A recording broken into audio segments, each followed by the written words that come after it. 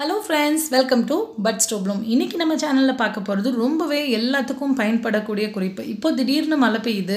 திடீர்னு பாத்தீங்கன்னா தூறல் போடுது. இந்த மாதிரி இருக்க கிளைமேட்ல பாத்தீங்கன்னா நிறைய கொசு வரும். திடீர்னு ஈவினிங் பார்த்தா ரொம்ப அதிக கொசு இருக்கும்.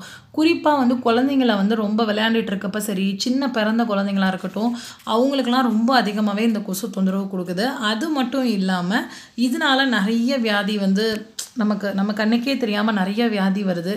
குழந்தைகளை கொசு கடிக்காம இருக்கிறதுக்கு ஒரு ஆரோக்கியமா அதே சமயம் ஒரு ஆர்கானிக்கான ஒரு வழிமுறை தான் நம்ம இன்னைக்கு பார்க்க போறோம்.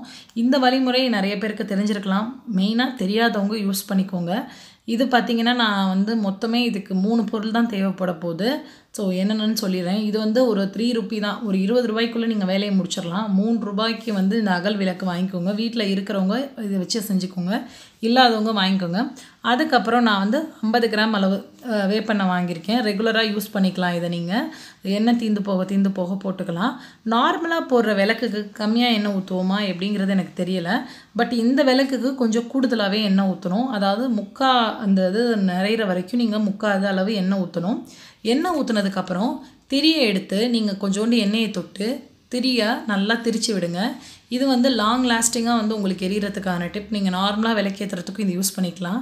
இது மாதிரி திரியை எண்ணெயில நல்லா இது பண்ணி விட்டுட்டு நம்ம விளக்குல செட் பண்ணிட்டு இப்போ நம்ம இதுல என்ன செய்ய போறோம்னா விளக்கு ஏத்திர போறோம். விளக்கு ஏத்துனதுக்கு அப்புறம் இதுல நான் ஒரு சின்ன இன்கிரிடியன்ட் சேர்ப்பேன். இது ரெண்டும் சேர்ந்து தான் உங்களுக்கு வீட்ல கொசு வராம மெயினா குழந்தைகளை பாதுகாக்குது. இப்போ விளக்கு ஏத்தி கொஞ்சம் ஹீட் ஆகட்டும். இந்த எண்ணெயும் ஆட்டோமேட்டிக்கா ஹீட்டா இருக்கும். விளக்கு ஏத்துனதுக்கு அப்புறம் நான் நல்ல ஒரு சின்ன துண்டு அளவு கற்பூரத்தை எடுத்துக்கோங்க. எடுத்துட்டு நல்லா தட்டிடுங்க. தட்டின கற்பூரத்தை கொஞ்சம் இந்த எண்ணெய் சூடா இருக்கும் இல்லையா அதுக்குள்ள சேர்த்துருவோம். சேர்த்துட்டோம்னா நமக்கு அப்படியே மெல்ட் ஆயிரும். இந்த வாசனை பாத்தீங்கன்னா ஒரு அதிகமாவே இருக்கவே இருக்காது. ரொம்ப ஹெவியா இருக்காது. நீங்க யூசுவலா போடுற குட் நைட்டோ ஆல்-அவுட் எதா இருந்தாலும் சரி, அது சின்ன பசங்களுக்கெல்லாம் ஒத்துக்காது. நீங்க ரூம்ல ஒரு குழந்தைங்க படுக்க போறாஇருந்தாலும் சரி, வயசானவங்களா இருந்தாலும் சரி, இத ஒரு 1 மணி நேரம் படுக்கிறதுக்கு 1 மணி நேரத்துக்கு முன்னாடியோ சாயங்காலமோ ஏத்தி வச்சிட்டீங்கன்னா ஒரு ஆரோக்கியமா கொசுவை விரட்டி அடிக்கலாம்.